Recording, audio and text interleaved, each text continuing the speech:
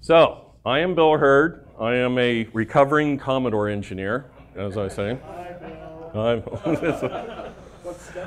I keep going back to the first one. My life's a mess. So no, I've often referred to Commodore as a Greek tragedy in 3 acts. Right? So I'm from Act 2. I'm that part in the middle where I'm from that group of engineers that knew what it was like to work for Jack Tramiel and knew what it was like after Jack left. So, and obviously Jack leaving, you know, down goes the company, right?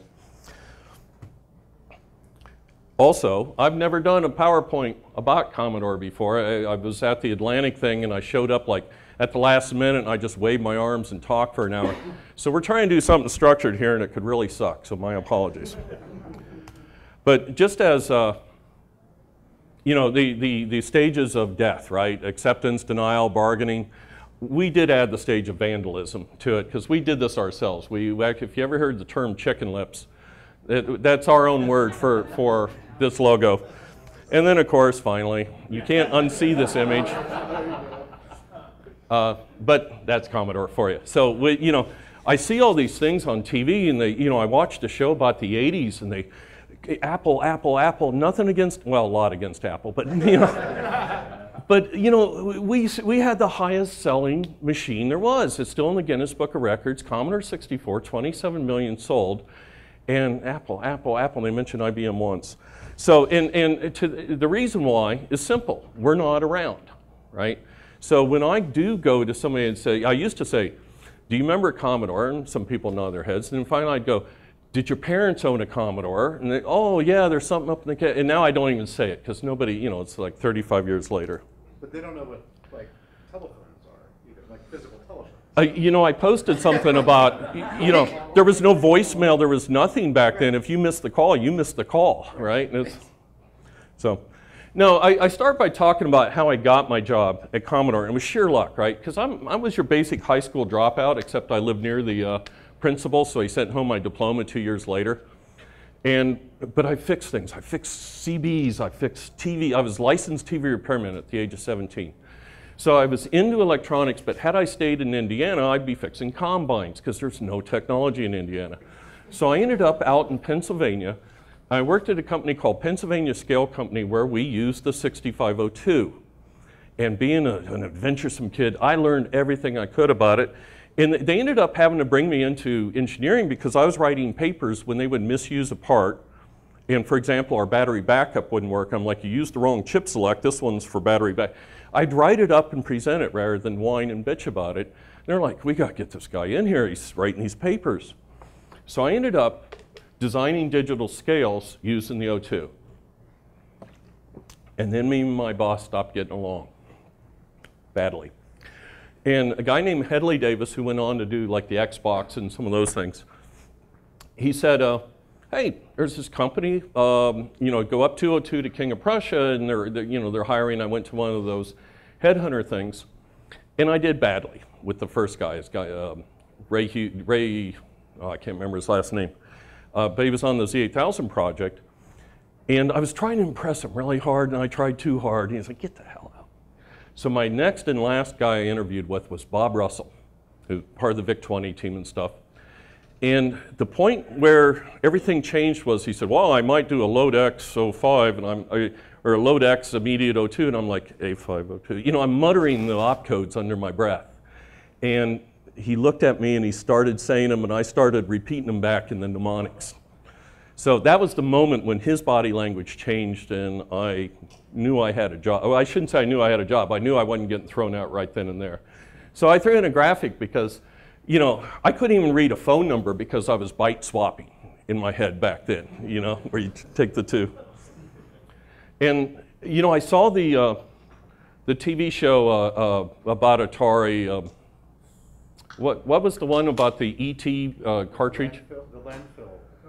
Yeah. It's Game Over. Right? Game Over, thank you. And they showed where the guy walked up to the Atari building. Well, this is what I walked up to. This was the MOS building, right? Fran Blanche took this. And I made the mistake of parking on the wrong side of the building the first day. Well, we had polluted the groundwater. And so they had these aeration things. That was part of the massive cleanup. So they're spraying this stuff. Well, it formed on my car and made a sticky residue. And I'd even parked under a tree, so now I had leaves stuck in the sticky residue in my car. And you know, but that's the things you learned about MOS, like where to even park and stuff. We were in offices where it was 3 to an office. So we'd have 4, except you needed a door, you know, into the office. And we didn't care. We're working at Commodore now, right? You walk down the halls, and there's game sounds coming out of every door. And some people are even working. The rest are just playing games. After they put me in a chair and said, congratulations, you're now writing code for this new disk drive, because Benny Pruden was out for a week. I couldn't stay in the chair. I start wandering the halls, and I ended up looking at a thing called the TED. Anybody who knows what the TED is? All right, tell me what the TED is. Sound chip for the plus 4? Wrong. Sounds close. Yes, go. Yeah. Yeah, I'm sorry, did you say just sound? Or so TED, text display chip, right? So it was for the plus 4. Well, God, I'm even saying the plus 4. It was for the 264, which was Jack Trammell's next computer. Well, it didn't make sense to do the C64 again. It's the highest selling computer. Why would we? But he was after Clive Sinclair over the Spectrum. Right? He wanted that spot. So the TED was supposed to be based, I mean, it was today's Raspberry Pi, if you think about it, right? It was everything in a chip. And it was supposed to cost, well, I'll get to the slides. This is the problem with doing slides here. So I'm getting ahead of myself. So anyways, there's this guy that's on the project, and he's made up a TED design, except it's got a VIC chip in it. And it's wire wrapped. So this is what the stuff looked like when we did back then.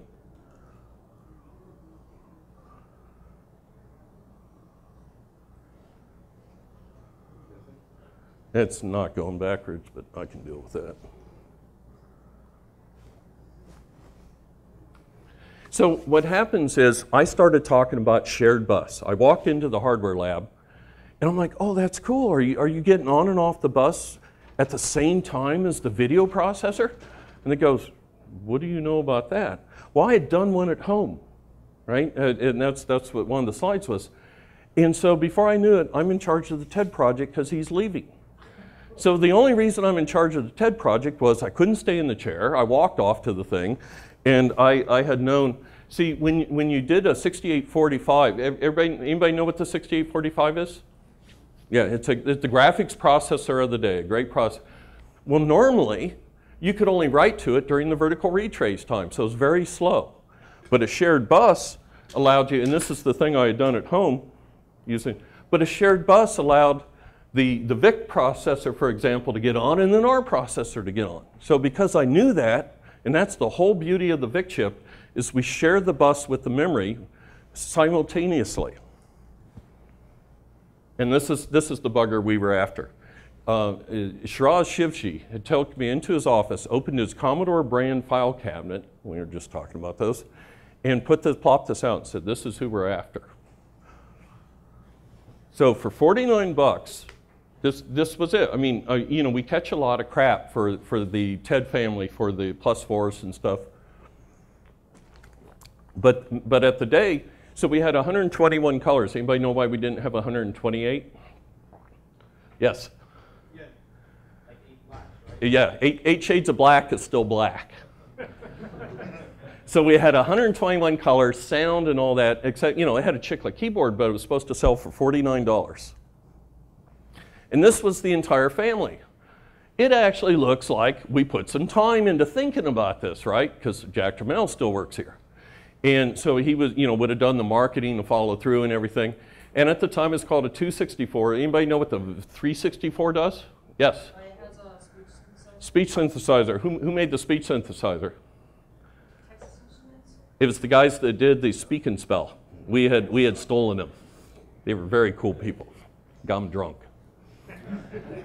So we were doing a a desktop motif. So guess what? Apple didn't invent a desktop motif. We were doing one too. It was called Magic Desk, and we had Magic Voice. And the idea was you could do office, office business stuff. You want to do games, go play a 64. You want to do office stuff that was supposed to be this. So I threw this in just because this is what the guys worked on, right? It took them like 6 revs to even get one working. But this is the TED chip itself. You can even see it says up there in the TED. But this was our magic, right? We made chips. I know because the crap's on my car from the process of making the chips. And so it's like, one of my things I have about Apple is you just used our chips. Now, they'll say it's different, but that's my take on it. And this is what it really looks like. Actually, I did this for a Hackaday. This is what they did when they looked through the microscope. This is the kind of thing they saw, was just shades of this. Well, I think it was my first week there, I'm in the hardware lab. Or, I'm sorry, the chip lab. And the guy's at the microscopes, and I'm just kind of watching. He goes, okay, turn on the light. Okay, turn off the light. We're in NTSC mode. I'm like, did you just use the light of the microscope to flood the bit on the chip and it flips states? They go, yeah, mm-hmm. And I'm like, oh, I am so in the right place. This is so cool. Well, what they had done was, back then, we didn't have the rules for checking this stuff, the automatic checks. So when you look at this was all hand checked. They would take huge pieces of paper, put them on the plots, vellum and stuff even, and sit there with a scale and measure it. So a designer would spend a month designing a circuit, and then he'd spend 4 months making sure each and every transistor was lined up just right, the right length, not shorting out and stuff. So we didn't have the automatic tools today. We just pump it in and say what we want, and the tools do the work for us. So we had a design rule check that would say if something got too close. But what the design rule check wouldn't do is if you shorted right across them, that's a perfect short. Go for it, man. So this is what had happened. They had shorted A10 across like A9, 8, and 7, so you couldn't write to the NTSC bits. So that's why they were flooding it with light, so they could still talk to the chip, because it'd take another $250,000 and 3 or 4 weeks to spin the chip to do another rev of it. So I saw somebody had calculators out there. This is cool. So my second week at Commodore, Shiraz, my boss, says, go downstairs. And the reason I got picked was he saw me first.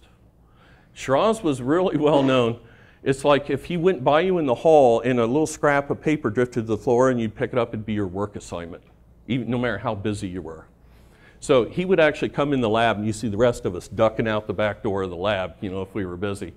But he said, go down and make a deal with the guys from MOS. So I go down, and I was so proud of my calculator. It was a little HP. I had to twist it and turn it to make the LEDs light up just right and stuff.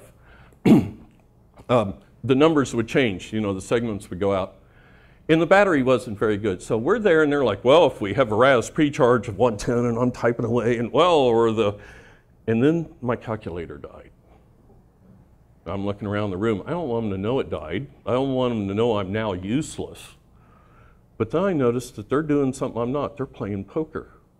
They're not typing on calculators. They're going, what about 160, and watching my reaction. So I realized, I said, wait, stop. What do you need? What do you mean? You've got a problem, obviously. How can I help you fix it? They're like, well, okay, we blew it in this thing. I said, I can live with that. Just give me something here. And they said, really? I said, yeah. Since then, I got along with the guys at MOS really good. They would invite me up. They'd show me the process. We talked about where the chips were failing, and the chips failed a lot. But that was just my second week there. It was cool, because had my calculator not failed, I probably would have blown it, because I didn't take the time to look around and see that everybody was playing poker with me.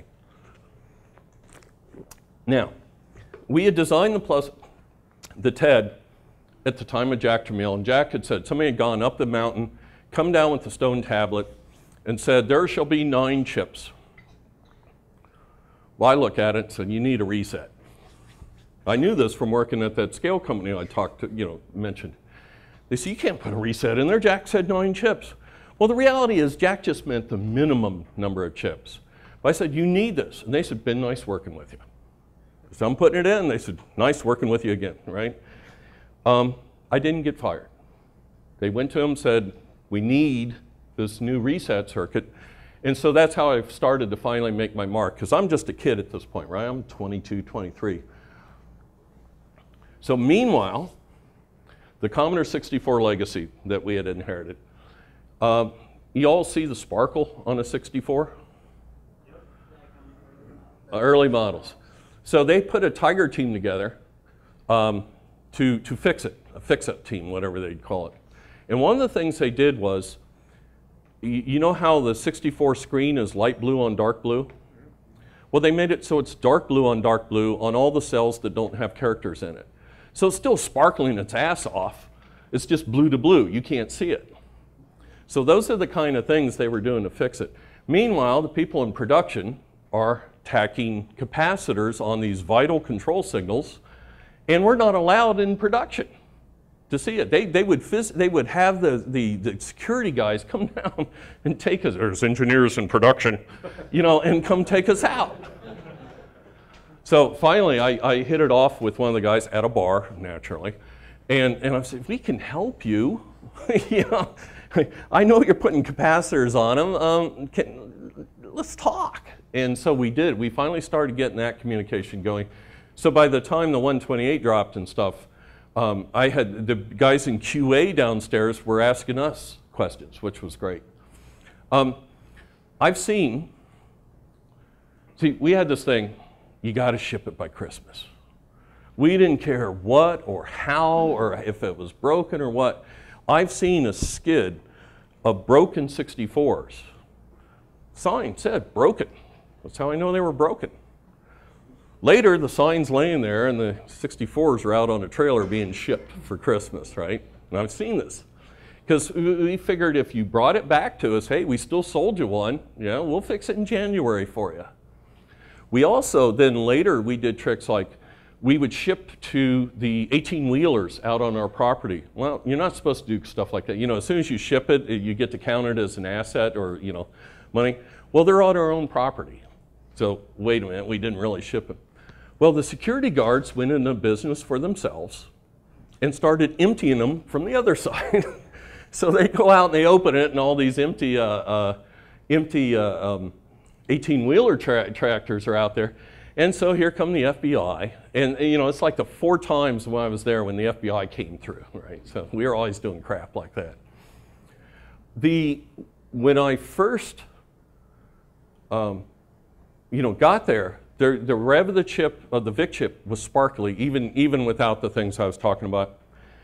And if you set your 64 down or you used a VIC chip in your design and you went to lunch, you'd come back, they would not only steal it, they'd put their old one back in for you. So, but it's useless, it's sparkly. I mean, the theft of people that worked at Commodore stealing the VIC chips to take home for their own C64s. So one of the things I did was I ordered up a tube. It turns out you can order up from downstairs. I'm from R&D department. And so I had 2 tubes of VIC chips put on the counter with the sign that said, take one. And they went, they finally, I saturated the market. And then I could leave my own sitting out without fear that somebody would steal it. So again, I'm trying to change the Commodore culture, right, of just, this is mine. So anybody know about the PLAs, the failures? Have you ever seen what? So we had one part, we stole it. It was made by Signetics, the 82S100. That was the PLA, Programmable Logic Array, that basically did all the jungle logic in the C64. And the reason I know we stole it, once you walk in the chip lab, there's a piece of cardboard with Polaroid photographs that they had taken through the microscope, showing all the edges and all the cells and everything like that. So it's a pretty good design, except we didn't make it very good. The passivation, that insulative layer that goes on the top, anybody know what was wrong with it? I only learned this 5 years ago. We thought it was just, because what would happen is it'd get crud in there. It's like getting mold in your bathroom, only it's in your chip, and you can see it under the microscope. But there was too much boron, right, turns out, in this protective layer. And so these PLAs were only lasting about 9 months in the field. So, you know, so when I talk about the C64 being, oh, the most sold units, we had like the most failed units too. I'll be honest about that part. They eventually fixed that. So during the days of Jack Trammell, for the TED, which is the +4, the C16, C116, all those things, we did do a development board to get out to the developers ahead of time, a year ahead of time. And if you'll notice, here's even the Atari joystick ports, because everybody, do we all love the joystick port on the TED series, right? That little DIN connector, son of a bitch. Well, there were no joysticks back then, so we had to put the Atari joysticks on there. But this appeared, somebody showed this on the internet a couple years ago, and I freaked. Because that's my handwriting from 30 years ago. That's a kid's handwriting, but it's mine. And look at this, we have a chip that's got the lid taped on. Wow. Wouldn't you like to work at a place like that? It shows up, it still smells like baked coffee, or baked goods. They just got finished making it. But I can even tell when I wrote this, because when I went to Japan then, probably about 5 months after this, I started crossing the D's, because I was always, people would think my name was Hero because my D looked like an O. So I can even, it's like, oh, 1983, after the rains, before I went to Japan. So I can even tell exactly when I signed that. So see these diodes? I hung out with the chip guys. I drank with them, I fought with them, we had a good time. But I learned what they needed and what they did. And when you go to test a chip, it has to start from a known spot, right? When you put a chip in a chip tester, and I'm talking at the MOS plant. So what they did was they tried to sneak in a reset pin, where if you tied it to 8 volts, it would go in a reset. Thought they were being cool, didn't tell me. Well, chip guys forget about high impedance and noise. So if you touch this with your finger, it'd go in a reset. If you put your hand on the monitor and just waved your hand around it, it'd go in a reset, it'd sparkle.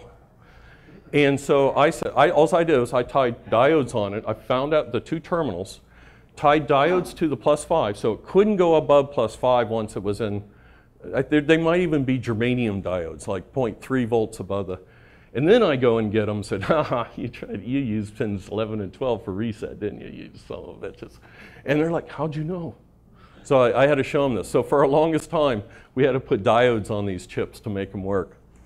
But this is within when the chip guys started learning, well, let's tell Herd, he seems to have some good input from time to time about how to do this.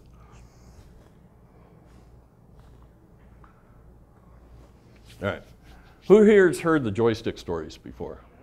So here, you tell it. Well, yeah, you broke the, what was it, $20,000 soft. That's it. So I met Ira Valinsky, who did the design, it was a cool design. But if you look in the sideways of this, it's a real small piece in there. So kids will break this. And he goes, no, it's designed. I said, no, I'm a maniac and I know I can fix it or break it. And so rather than argue with him, I let the attention shift to the other side of the table. And then suddenly you hear, snap! And I'm going, sorry. I had broken the joystick to make a point. It is a $20,000, it's called a soft tool. So, I mean, I just threw away a bunch of money to make a point. But the thing was, it really was harder to break than I thought, but I wasn't going to let that stop me from making my point.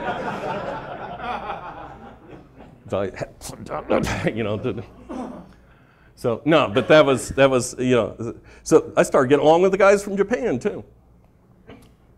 So, first time I ever got threatened with losing my job. You wouldn't know it from looking at this slide, right? Remember, I had inherited the design, so I don't say I'm the designer of the 264, the plus 4. I was the lead engineer because I took it over. If anybody really designed it, it was the chip guys, because it's a chip with some circuitry around it. So they're architects. I had been carrying the schematics with me. I had looked at every part of the schematic, and I missed the point, this chip wasn't there, that the data lines from the processor went to the keyboard. To a chip guy, this makes sense, right? Because here's the TED chip. They're thinking of, well, it's just, or we're doing the outputting, we're doing the hard work. You just read it with the data lines on the processor. Well, that sucks for FCC, because if you think about it, here's the keyboard, right? It's got processor speed signals flying around. But the real thing was, some of those signals went down the joystick port, and when you put the joystick near the TV, it'd start flickering and doing all kinds. I mean, you could crash. I said, really? Well, then I should be able to actually crash the processor. And it did. Just, well, I start laughing. My boss is like, what's funny? Remember, I'm carrying these schematics around. I own them now, right? Even though, I said, the data lines go to the keyboard. The data line goes to the joystick. So now the data line's going all the way down the joystick cable, right? So, and that's not something the chip designers thought about. They were thinking of this little C16, proximity of this thing. And here I'm shooting it way down the, so I'm laughing. And my boss said, fix it or you're fired. Okay, I'm young upstart, I can do that. He walks in not an hour later, and I'm playing this game, sitting there like this. He doesn't notice that, I threw this in for the effects of the monitor, because this is the yoke. This is the scary looking part of a TV, right, monitor. And he said, I thought I told you to fix it. I said, yeah. Well, why aren't you working on it? I'm still playing the game. And he gets mad. I'm about to get fired. Finally, I showed him that we had put a 25-foot joystick cable on it, and I had wrapped it around this part of the monitor to prove that we were now immune to it. So we had added a chip to it. But it's like this frickin' manager, man. I'm like, what? You think I'm ignoring you? Or why don't you follow that cable around, wrapped around the back of the monitor, and comes out and it's actually working. So we did fix, I had to add another chip to the 264, but it was one of our chips. So it doesn't count, right? If you make your own magic, you can use your own chip. If I had to use like TI or something, that would have screwed us.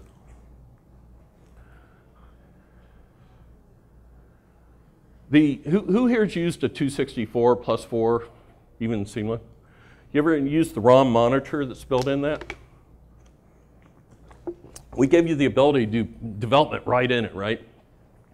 We got a telex from Commodore England that said, you've now developed the perfect tool for, hacking software. I sent her a telex back. Remember telexes? Said, thank you. Took it as a compliment. I still say THX for thanks and stuff. It's before faxes, but the... You could dump the RAM to something? Yeah, a monitor built right in. You could disassemble the very monitor itself. You could change contents. The guys loved it that developed it. They just never took it out then. Why wouldn't we leave that in? So yeah, you disassembled. I mean, it was a great troubleshooting tool because you could write right to the I/O and stuff. We had some issues. We had Terry Ryan wrote a memo about the TED about the raucous squawking noises that came out of it. Well, it turns out when they went to do the white noise, they thought that the registers would wake up randomly. They don't because of physical variations in the chip. So instead of going, what it did was, we thought it was cool. Terry thought it was raucous squawking noises, so he wrote the memo that got him in trouble for a long time. But then I saw this. So we go to the CS show, and one of the things that happened was a woman came up to me and said, she said, I just spent like a year and a month writing this educational software for the C64, and your new computer won't run it. And I kind of took that to heart. I was like, this is somebody's livelihood, right? But other than that, mostly successful CES show. And years had gone by where I started to think, well, was Jack really a part of it? Was there really a 364, the voice one? Because we never sold it. And then Chris from the New York Times brought me this at the VCF out east. And there's Jack DeMille. He quit the next day. So this is his second to last day. And there he's holding a 364 and a 264. And literally, I didn't put that in his hands, but I worked on it right before the guy who put it in his hands did it, right? So when this picture showed up, I was like, there was a Jack DeMille, there was a 364, there was a 264. So has everybody heard the story of how Jack ended up quitting? So he got in an argument. I can actually tell this now. Leonard Trammell had told me, his son, how he ended up quitting, but I wasn't allowed to tell anybody that wasn't from Commodore until now that both Jack and Irving Gould have both passed away. He said it doesn't matter now. But they had gotten in an argument. Irving Gould, liked the pet jet, which was our private airplane, as his own private, service. And Jack Trammell's work ethic was simply not that. You didn't take, when Jack went to the lunchroom, he paid with cash like all of us. I mean, you didn't use the company as a piggy bank. Well, him and Irving didn't get along with that. And so Jack did what he had done to other employees. He said, well, then I'm out of here. And he was. They left CES this next day over that. And I just remember Leonard Trammell talking about his dad pulling away in the Corvette that they had got him for his birthday. They had spent months like getting this thing. And just Jack's last day, And so when you worked for Jack Trammell, you didn't even need to talk with him or met him. You knew who you worked for, though. He had like this presence, his voice, this Jack attacks, right? The whole areas would get fired and things like that. So, I like to say that the blade swung this high and I was only this tall. So I never got Jack attacked, but that was his legacy there. So here was what Jack had done, this thought out line. After he leaves, marketing, who evidently don't want to do marketing because they haven't had to. The C64 sold itself after probably the first 12 million. It's just selling itself, right? Well, what we need is another Commodore 64. Do any of these look like a Commodore 64? The drive looks kind of like a 1541. So we end up with a 232, half the RAM, same cost. Marketing's brilliant. The 264 becomes the plus 4. Anybody know the difference between a 264 and a plus 4? Yeah, it's $250 is the answer. And seriously, so it was supposed to sell for $79 and now they're trying to sell it for like $299, right? Who would buy this thing? And then they do this. I think somebody has one of these out there, right? The C16? Does this look like a Commodore 64? Yeah, so that's where this came from. This was marketing's idea. So I ended up having to sign off on it, but so inadvertently now I've been the project engineer for like 7 or 8 computers in just a year and a half, right? So here's the project I went to next. Anybody recognize that? You ever see one in person? I have one. This one's mine. Jeff Porter's got two. He hasn't taken the batteries out in 30 years. You should see all the crap in it. And we laugh. The engineers make the worst collectors. As a matter of fact, usually when I have my bin of computers, because I wave instead of doing this, I wave them around. And then I'll throw it in the bin and everybody in the room will cringe. And I'll be like, make you nervous? I bend pins, they break off in my hands. We saw them work 35 years ago. We don't need to see. I haven't even turned this on to see if it works, because as long as I don't, it might.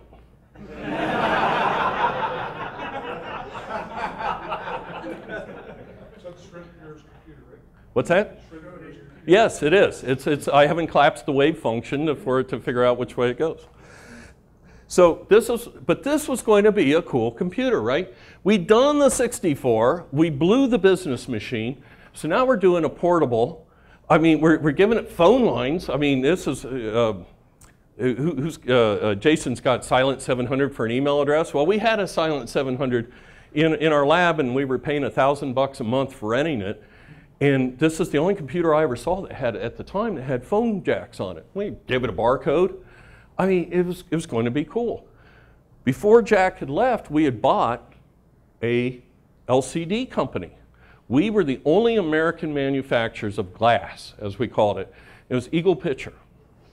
So they're actually not far from us.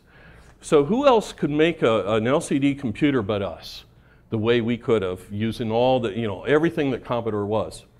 So this would have been a next evolutionary step, I felt. This was the next coolest computer to do.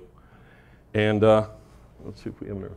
So we were starting to invent things. In the 80s, you can invent things.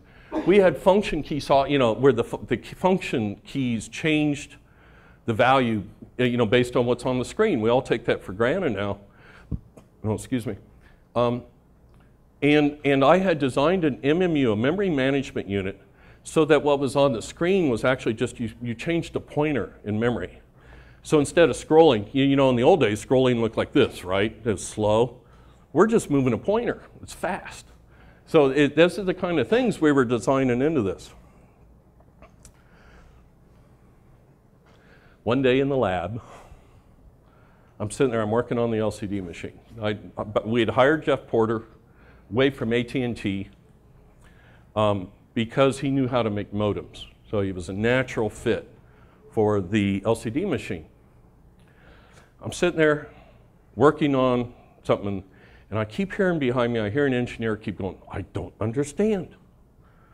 It's starting to annoy me. And Fred Bowen's with him, who wrote the kernel for the TED series. And he's trying to calm him down, but the logic analyzer keeps lying to the guy. I don't understand. Finally, I get pissed.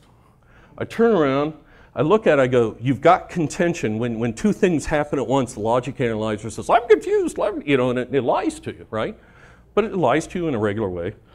I said, give me your thing. He had done a PLA, like we've already discussed, and he had faxed it crooked. He had photocopied it crooked and cut off a whole column of terms. So I said, look, you're missing a 1 and a 0 here, they're continuing now. Shut up. I turned and Fred Bowen's looking at me over his glasses. He's like, I looked at him again, I said, what are you working on anyways, right? So what they were working on was going to be called the D128. It was going to be based on the 6509, because hey, why would we use our most popular processor? It did this funny banking where about the only thing you could do is like, it was the equivalent of if you put you put some notes in a suitcase and threw it in the hallway, and then you jumped over to that 128K bank, that other 64K bank, I mean, and then you could open the thing and look in it, right? It sucked, in other words. It was going to be based on the VIC-2, which is a 40 column chip, but they wanted color, and there's no code base. It would have been starting from scratch. So me and Freddie start talking about me working on this project. And real quick, some things happened. Let's make it 6502 based. Why don't we use the MMU from the LCD I've been working on? Let's add 80 column. Oh, why don't we make it C64 compatible? And I say that because that woman, that memory came back to my mind when she said, I worked a year and a month on this software and it won't run on your new machine. And I wanted, in my mind, I wanted to support that community of people that supported us. So by making it compatible, not only is my bigger, better brother, the C64, I've got some, but the people who buy this machine can still run that woman's software, in my mind. We added a SID, hey, C64, and we started doing clock speed doubling. This 128 can run twice as fast as a 64 in certain modes. We wanted to do the built-in floppy. I mean, we love the SX64. Who here has seen one or had one? SX? Oh, nice machine, isn't it? The handles are a little fragile. Yeah. Oh, I fractured an ankle one time, like with it. And me, I wanted a reset switch on it. So when we were done, we said, it's not a D128 anymore, it's a C128. So now I'm officially on the C128. We didn't even tell management we changed the name of it. They found out a couple weeks later. And that became key in doing this project was we stayed in front of management, because if we let them catch up to us, they would start making decisions for us, right? And we saw what they did to the tail end of the TED series. So the 128 was one of those rare machines where a kid sat down and designed it on a piece of paper, not a group of people. I mean, I added 2 guys. You know, what happens there is as you get up steam, you get to add to your team. But at the time, it was just me. So I designed the 128. So when I say I'm the designer of it, I had my little engineering pencil, and I would wear the wristband so I wouldn't smear the paper. And I'd do it all on that 0.1 grid on a B-sized piece of paper. And I didn't show it to management. So I'm going, well, if we're doing a new machine, we should add an MMU. I almost did the first MMU in a home product. I blew it though. I didn't add a supervisor mode. So it does everything an MMU really does, but there's no supervisor. We added a PLA. We added our own version of a VIC chip. We had our own process, you know, another version of this 8502 of the 6502. We needed, of course, new font ROMs. And we added this 80-COM controller, which almost sunk the whole thing. But so now I've got 5 months to finish this, because this is August, and I've got 5 custom chips that I need to get done.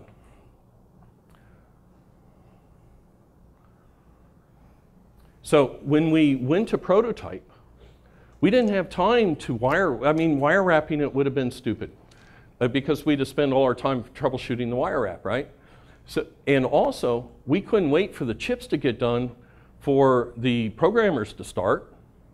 You know, the chips would get done like in December. We got to show it in January. So in the meantime, we had to design emulators for the chips. So you popped a chip out and you stuck this whole PC board plugged in its place. FCC, and we needed to do FCC application.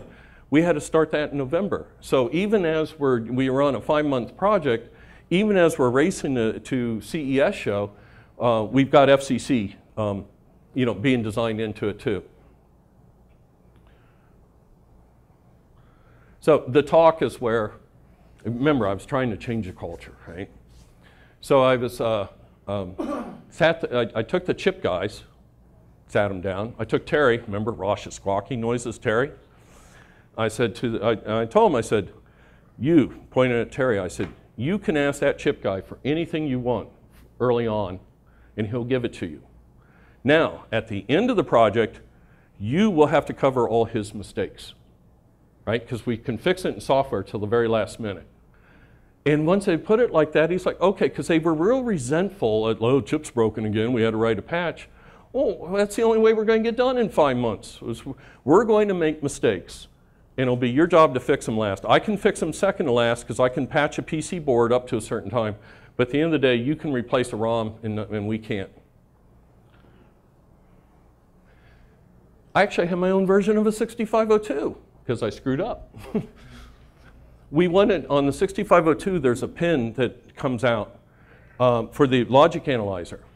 So we've stuck it in a 48-pin pack, and when we pinned it out, the wires didn't reach. So these elderly women would sit at microscopes and hand bond these chips. There's a whole room full of them. Talk about magic. Well, they had to turn it 45 degrees to make all the wires reach. So it looked like a tie tack, but this is one of the things we did. All right, CPM cartridge. Anybody ever run CPM on a C64 or a 128? Yeah, I know you did. Yeah, well, they didn't work. They had a problem, and so either it worked or it didn't, and it came out to there was a certain brand of one of these chips, and I'll talk about it a little bit. But there was a high failure rate. I actually still have the memo at home. And when I plugged it into a 128, it didn't work at all. Just the timings had changed. So what I'm thinking is, well, wait, I got to add, this thing pulls a 1/2 amp. I've got to add a 1/2 amp to a power supply, which means I'm making the whole thing pricier, but I won't use it most of the time. I got this failure rate, and complete failure and it didn't work. So I took the Z80 out. I actually had to go find my Sinclair that I used to hold my door open, because we used them as door stops, tear the Z80 out, and wired it in. I didn't tell management, right? Because remember, stay in front of them. Don't give them a chance to get caught up to you.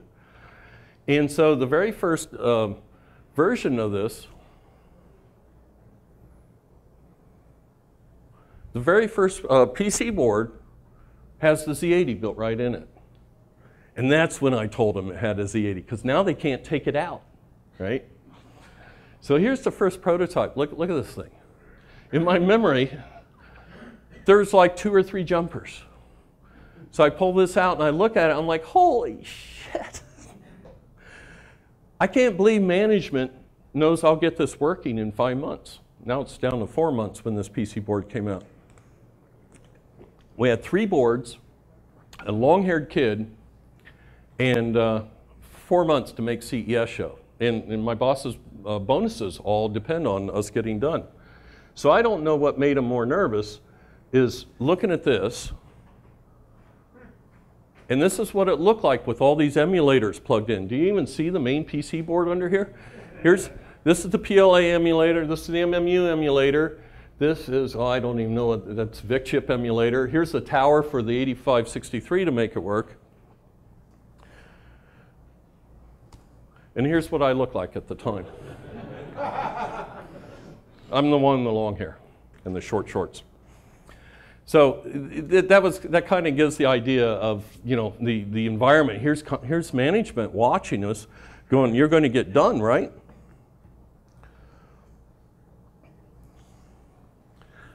So who here knows electronics? Anybody? I got a nosebleed after designing this. I think I had some blood coming out of my ears, and I heard a ringing noise, and it wasn't right. The guys in the VIC chip said they could do a Z80 clock for me since I built it in. And it turns out they couldn't meet this voltage. It looked like this. Well, this is no good. This is only this wide. And so I ended up with this really kludge. You know, when you drive something high, it does this RC thing, right? It goes, oh, it slows way down. Well, I figured out if I did it to 12 volts and then used a transistor to chop it off, I walked around to every single, and so the transistor flips in polarity, right? I walked around to every single engineer I trusted and said, tell me why I can't make millions of it this way. Because I want to know. Because if we put this out and, you know, I mean, R doesn't work, but that didn't mean anything. And I've never seen anybody do that to a transistor where the input goes way past its collector voltage, see the 12 volts to 5 volts. So we took a chance and we did it. And this is why I start calling myself Captain Kludge. Because at this point, we can't change the design. We're starting to go into FCC. So I can add transistors and I can do cuts and jumpers, but I can't add stuff.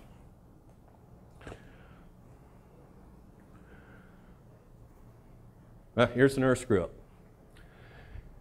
The caps lock key. We had never had one before. Anybody, y'all know what happens when you press 3 keys at the same time? You get a phantom key. You can't tell if there's a 4th key or not. So if you had a caps lock, a shift key, and a number. So the programmers are like, how do you fix this? We ended up using a spare pin. I grabbed the chip guy, I grabbed the programmer, we went in a room, I said, remember how he can help you fix things, and all, you know, that whole speech again. And so we ran it to the 8502. We had a spare pin on it. Turns out the Z80 can't read this because it's on the 6502. So we didn't think about that, but this was what was cool working at Commodore, was you could repurpose a chip like that. So you'll hear me talk about chip layers.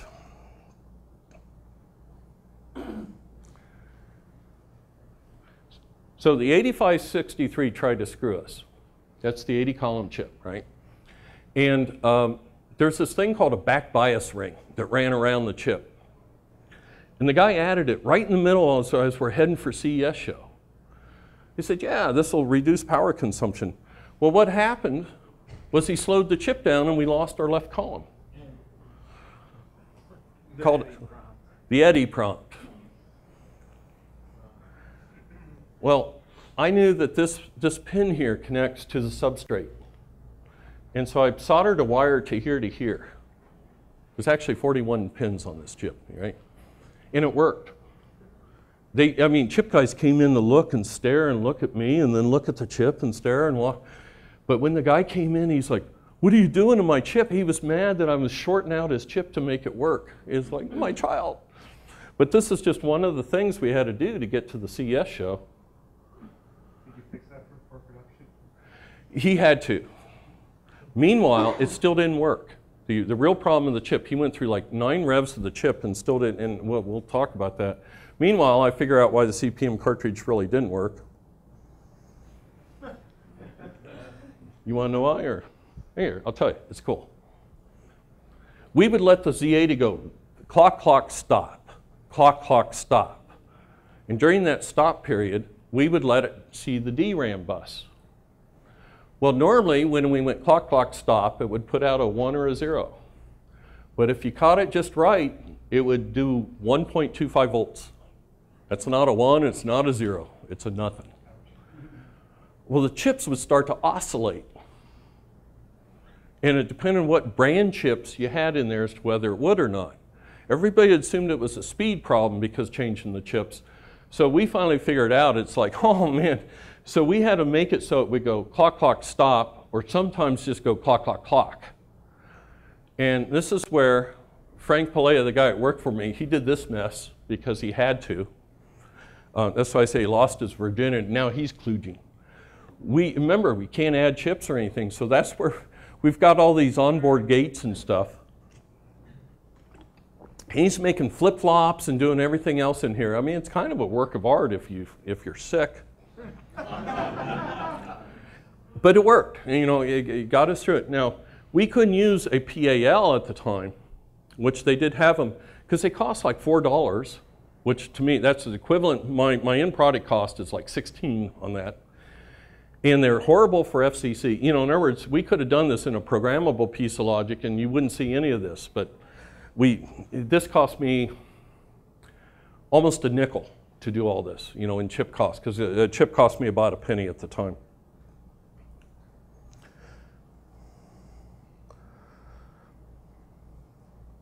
So, I had learned to get along with the guys in QA downstairs. And I'd even told them, when you get a problem, tell me first. Because the head of QA upstairs didn't like me. He had stood on a chair and basically said, the Commodore 128 won't work. And so any problem that came up, he'd say, see, I told you. So he's not helping us, he's just being an ass, basically. So I get this phone call, it goes, they're on the way up. And the movie Dirty Harry was out at the time. And if you remember the scene where he's eating a sandwich and then he starts shooting at the bank. So I grab a sandwich, right? And here comes this rabble down the hallway, and I'm chewing my sandwich, looking at them like, what's up? And they had run the, let's see if we can run it.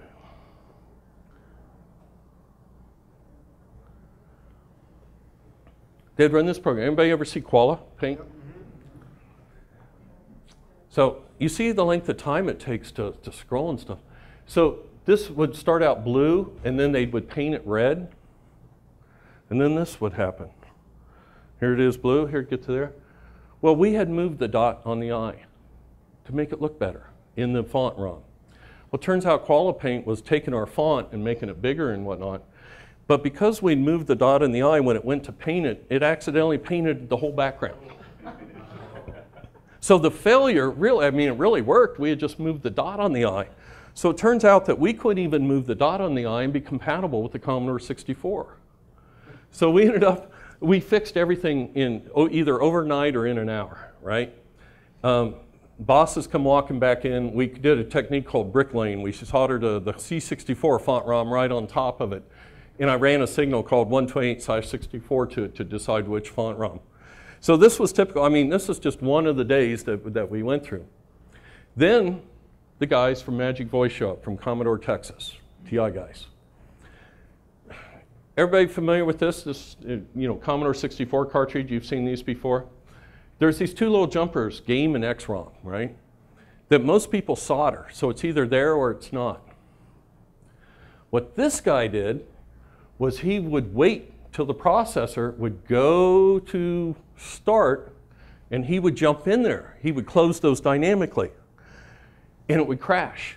Because he's trying to run C64 code, but we're a 128. We've got an MMU and everything else. So the managers leave for the night. I call up the guy that had done the Z80. He isn't home, but his wife's home.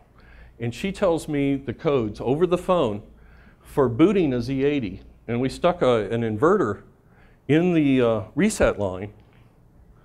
See, this used to be called high for Z80. It suddenly became low for Z80 because that's how it turned on. And so when management walked in the next morning, the Z80 is doing the booting. And the Z80 boots from different memory. So we were able to, another problem we fixed. So now the fact I built a Z80 in it's saving my ass. And then we made it then, the way to make all cartridges work was if you held down the Commodore key, it would put you into C64 mode. So, and again, fixed overnight. So meanwhile, another chip broke.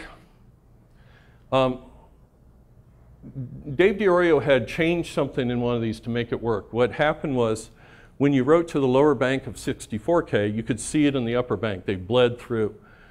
And he couldn't understand why, so he was looking at it under the microscope. This is what he saw. We go to the bar. This is what he drank. I'm sitting there with him, and he develops the picture in his head that he had seen through the microscope and goes, they got the wrong layer. They had switched layers 4, 5, and 6. That's why I had a thing earlier. But the 5th layer was an old one. And in his mind, he saw these contacts were in the wrong place. So it's like we're even fixing the chips while sitting at the bars. Anybody ever hear this story?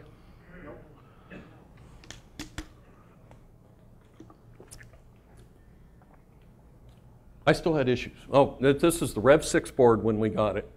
Would suddenly crash. It looked like something barfed on the screen, right? And I noticed that this @ sign would appear almost always in the same place. But when a processor crashes and it's not due to software, it's very hard to catch because the problem occurred here and then the processor stumbles over it later, right? Well, what I did was I still have this. This is my Commodore light pin. I stuck it in the joystick terminal. I ran it to this logic analyzer and ran it to this logic analyzer. And these are both on big scope carts, right? So they're like, and I put that light pin up against that screen, and when the @ sign occurred, the analyzer's triggered. And I was able to go in and see when the memory got corrupted. And it all came down to there was this wire on one of the chips was just a little too long, right? It's called ground lift, ground bounce. So it was funny that we were able to, we had to use a light pin to catch that. Hole in the wall stories. Earl, I know you've heard these. Anybody want to hear the hole in the wall stories or no? Yeah. Everybody tried to stop us at one time or the other. So it was security's time to try and stop us. So they started locking my lab door. They didn't have a key. We didn't have a key. All I know is the door is locked. So we climb over the top. And you get that white crap all over you and everything. Unlock the door, we go back to work. Put up a sign, said, please don't lock this door. There's no key. Next day, it's locked.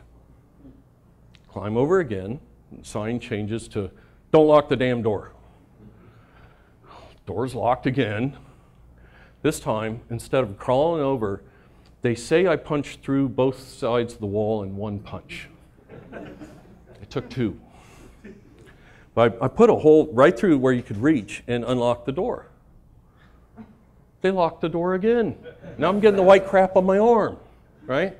So the sign says, don't lock the fucking door. There's a hole in the wall. So that's one of the ones. The other hole in the wall story was I was kind of flighty back then, right? I was tense. They had thrown a fake brick at my head one time. And I had thrown the papers in my hands and double hand pumped it into the trash can. I started heading for the guy that threw the brick at me. And he's like, and my hands gave me an NMI interrupt says, we don't hurt. I'm like, what? That wasn't a real brick. Oh, it's foam, right? But it looked like a real brick in flight. And they never threw anything at me again. But the technicians learned that if I was carrying a cup of coffee, if they would do a fake punch, I'd get the coffee on myself because I'd just unload the coffee. Well, I learned to throw the coffee on them. Right? So they stopped doing that for the most part. Well, one guy named Jeff, he dropped his shoulder like he was going to punch. And I counted, I knew he got 1.5 steps behind me. I turned and I shoved him really hard, and he went right into the wall. And security cameras are like right here and here. And there's the back of the men's urinals. I'd never seen the back of the men's urinals before. This is pretty cool. And an expression on his face, because he's now in the wall like this. So we're walking away trying to act like we didn't do it. He's got white shit all over his arm and stuff. So that's the other one. And so the QA manager that didn't like me, he ended up getting saddled with fixing this hole in the wall. And so we'd have to sit there in management meetings going, we've identified the contractor for the hole in the wall. Meanwhile, we're fixing a problem a day doing the stuff.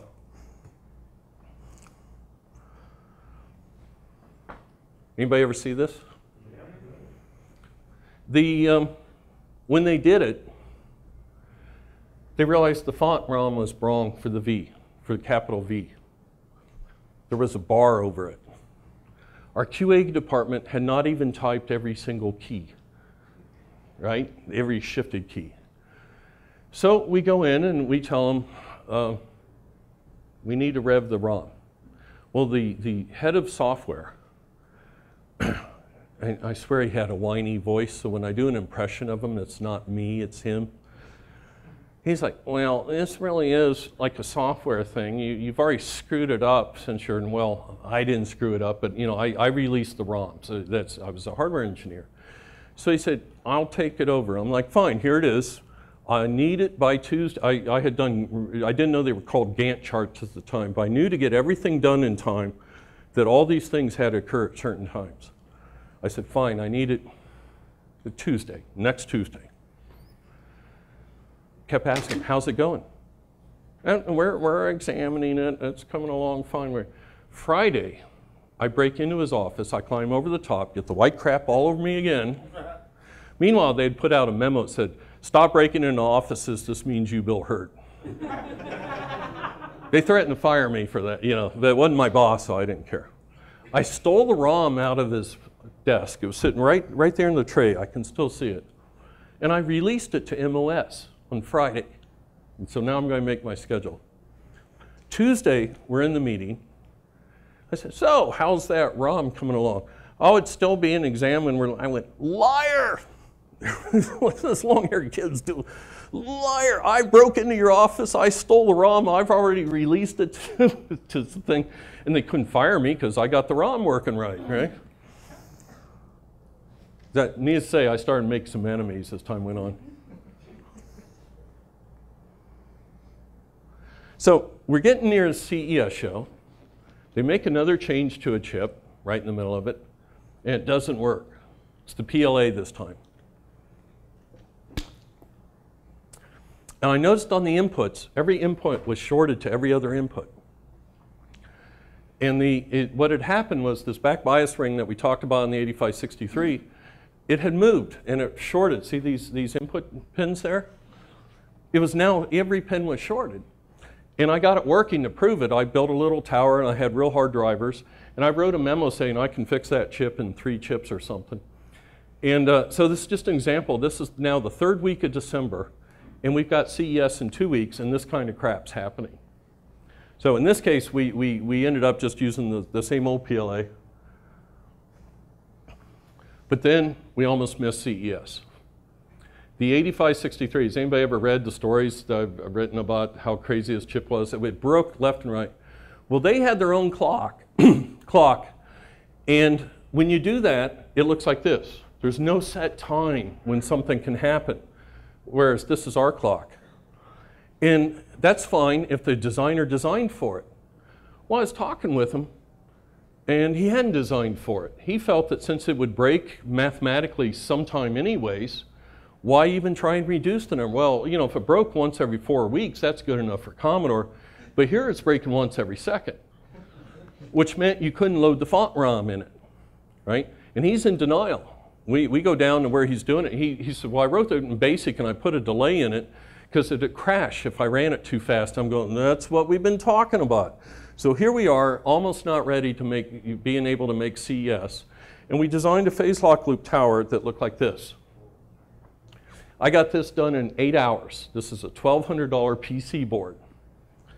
And we sent a guy on a motorcycle to go pick him up. Nobody got any work done. We're all standing around the radio listening to the traffic reports, right? There's a serious accident on Route 202. There's a motorcycle, PC boards all over the place. I mean, we're just freaking out, right? But no, we put this in, and suddenly it's time for CS. We actually got the thing working. I don't even know if I have, but we get to CES, and it turns out that the guy who had done the CPM for us, Vaughn, whose name had a bar over it, he'd been working on an old version to make it work, and we didn't care because he needed to keep working. And the way he made it work was he would take his Mr. Hot Air popcorn popper, and he would put an ice cube in the butter cup and set it on his chip. And he could get about 20 minutes work out of each ice cube. Well, one of the problems he didn't know about was, this chip designer, which I have the most respect for most of them and not this guy, right? And I should, but I had to live with this problem. He had installed a problem as we went through the revs. And we started again, we called it crying. When it scrolled, it would leave a character behind. So it looked like the Matrix, way before the Matrix. As it scrolled, these characters would come down. And his recommendation to fix it was to write to the register twice. We called it do it now. He happened to be from Texas, so we called it a Texan write. On the sound chip on the C6 on the TED series, the guy who did the gate array was also from Texas, and he did the same thing. That's why we called it a Texan write. He's like, and if you want it done right away, write it twice. Well, what if there's an interrupt in between writes? I mean, you guys need to ask us before you do. So we get to the show. Vaughn shows up with his last version of CPM, and this happens. Vaughn sits down with the disk editor. We explain to him what's wrong. He can't compile CPM. That takes all kinds of equipment he didn't bring with him. But he sits down with the disk editor, and the bytes in the sector are backwards, and the sectors are backwards, and then there's a checksum. He hand edits a disk to install the Texan write, and he fixes it. I mean, he's my hero, right? We're still fixing these major problems on the day of the CES show. And this is what the booth looked like. Can you tell it's the 80s? So we sat up in a room while he did that. Let's see. Here's the room Vaughn sat in. And what you can't see, here's like his CPM discs on the wall and stuff that he was doing. So this is where, and the 80 column chips were still so broken that they had to ship one out to us. Like every person that showed up at the show, they would have one on a velvet pillow for us. We get to the show, and these flyers are all over the Vegas airport. And on the way into the to the hotels, there's a billboard with this on it. The only problem is it's not true. It says expandable to 512K. My boss had said, I said, I need the MMU rev for the 512. He said, no, not enough time. So every time management stepped in, remember, stay ahead of management. Don't let them actually make decisions. So we had to do this guy, which was a DMA source. And it turned out to do something.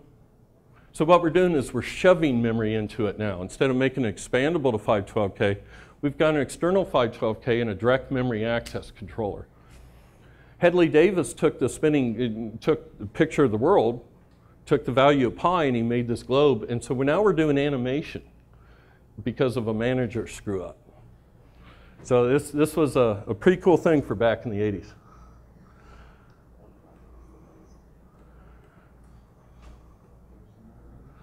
The boards all have RIP, Herd, Fish, Gway on it.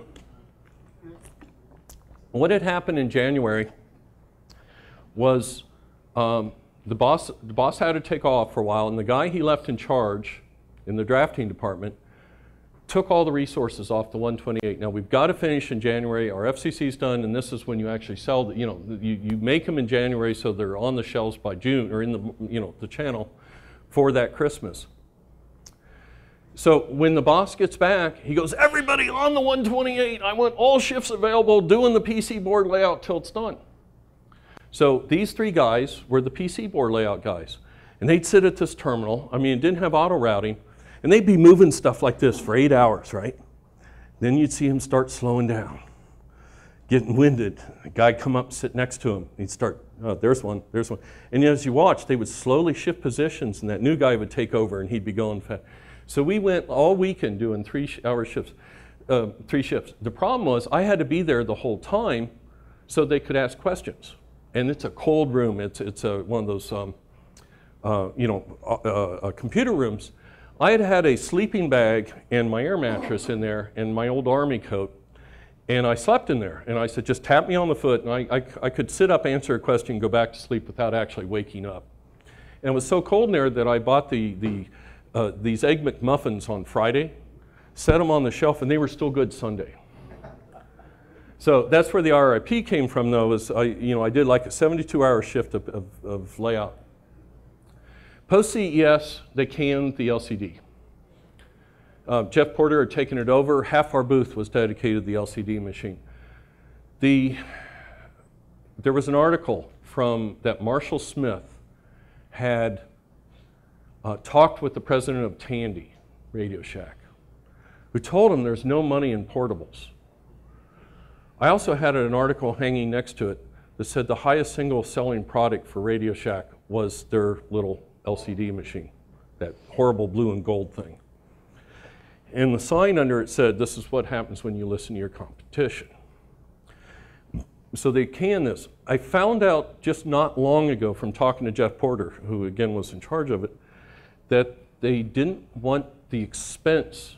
Commodore was starting to run out of money without Jack around. They couldn't handle the expense of releasing a new product. So they picked the 128 instead of the LCD. I wish they'd picked the LCD, and I'm the guy who did the 128, because this was an evolutionary thing, and mine was just a stopgap measure, before the Amiga got here. So that was real sad. And the other thing that happened was we had designed it all along to be 2 computers, right? The flat, that big barn door, holder opener, flat thing. I like this one. This is the D, had the built-in floppy and everything. It was plastic when it started, took the exact same PC board, and was done at the exact same time, and it passed FCC. After I left, I was told that no, it didn't pass FCC, and they never built it for like 2 years. And then they did that horrible metal version. And somebody said mine's not so bad, so I don't mean to call yours bad, but I think it was even called Black Diesel or something like that in German. So I think the Germans did it, but this was the real sad thing is this would have been a cool computer. This would have been a reason to, if you had a 64 and wanted to do something, you might as well get this thing with the built-in floppy and everything. So the one thing I still have people tell me is when they reach, talk to me about the 128, they say, I learned a program on a 128. And the reason is, we had the 40-column screen, the 80-column screen. We were bringing 80 columns to the home users. So I think we were first for doing that. We had multiple processors, all these things going on. And so if you wanted a game, you played the C64, but developers kind of liked the dual screen thing. So that was the kind of the takeaway from the whole C128 era. So, and it's at this era, I knew the 8 bits were done. I called the 128 9 pounds of shit in a 5-pound bag because I couldn't quite get 10 pounds to fit. We got as much in there as we could in 5 months because we're sweeping house, right? We're turning out the lights on our way out the door of the 8-bit era. The Amigas are almost ready. I got goosebumps because we knew it was that into that era. So that was if you ever wonder, well, what's this pile of dung that's the 128? Well, it's everything we could sweep together and get done in 5 months. So, and then Act 3 started of, like I said, a Greek tragedy. As you all know, Commodore's not around anymore, and what should have been a great computer never got its chance. It just never got marketed. Marketing, once again, kicked their feet up, said, well, this computer will sell itself. No, you got to market it. You got to sell it.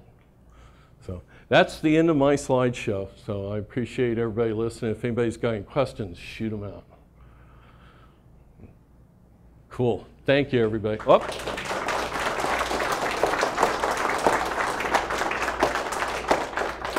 Here's a question. Go ahead. I had heard that the MMU was originally designed to address like 1 megabyte of RAM. 512K. It was pin limited at the time, so I just didn't have enough pins. The registers might have been there, but again, my boss had made the decision to not do it above 256K. So, but yeah, it could have done the same mechanism as just 2 more bits in a register. So it was a marketing decision to limit it? It was my boss's decision. He got fired. I knew he was getting fired too. Matter of fact, I said that to the Japanese right in front of him. I said, Shindo Musuga. He's like, what's that mean? I said, soon to die. I didn't know how to say fired, so I said he's dying soon. He had done something else too. He had told me to bugger the monitor output, because we said the Commodore, the Apple 80-column monitor used like the vertical and horizontal going high, the IBMs used it going low, and he told me to make it do one of each so that you'd have to buy our monitor. Well, if I had done that, we wouldn't have sold 80-column monitors. They weren't done. They weren't done for like 9 months. So you wouldn't, all the 128s would have had no CPM and no support right away. So it's the only time I ever lied to my boss, and it was lying by kind of an omission. He's like, you take care of that? I'm like, it's taken care of. You're about to get fired. But again, I knew that, he didn't. But so no, and somebody even wrote about that in the magazine and said, you know, mine's trained in marketing and stuff, don't make sense when you think. So I made it be just the standard, and I hid it in the design so he could look at it and not tell I was lying to him. So, sorry. There was never any plan to do an OS using the MMUs, because it was really going to be 64 compatible. These are going to run, Well, I made the MMU go away in Commodore 64 mode. And we did that on purpose. And Freddie Bowen had mentioned it. He said, don't mess with the definition of what Commodore 64 is. Because we've got all these programs that are Commodore, well, what if there's versions of it now that only run on a 128 and 64 mode? That's not a good gift to give back, right? Because we're going for this purity. So at the very last minute, I disabled the bit on the very last rev of the chip that once you went into 64 mode, you stayed there. And so a kid walks up to me at CS show, and he looked at me, I swear he went like this. He goes, if I had designed it, I'd have found a way to leave the MMU in there in 64 mode. I was like, kid, I made it go away on purpose. So yeah, no, we did not want to mess with it. But the MMU, like I said, is just like the MMUs we use today as far as banking, and had pre-stored profiles and stuff, except I didn't have a supervisor, because there was no supervisor bit in the processor either, so I just didn't think of it. Is there any good information on how the MMU works out there available somewhere? I don't even remember how it works. Because I've been trying to find information on how it works for probably over a year now, and I've not been able to find. I've bought books, I just can't find very good detailed information on how it actually works. Yeah, I can tell you what it takes to make one that looks like it works.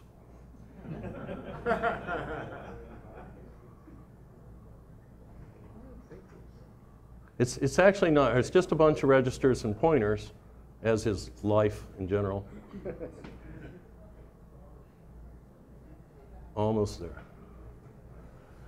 Before there was an MMU, I had to make an MMU out of chips. So this is how many chips it takes to emulate an MMU.